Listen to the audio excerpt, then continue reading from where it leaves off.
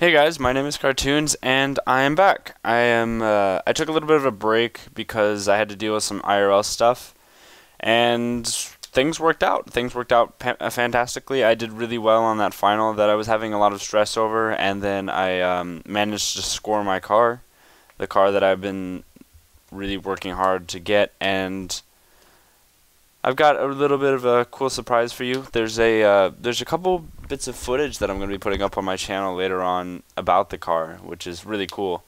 And I'm not going to spoil the story just yet, but I am just letting you guys know that I am back and my videos will resume tutorials, PvE and PvP. As you can see here, I'm doing some PvE.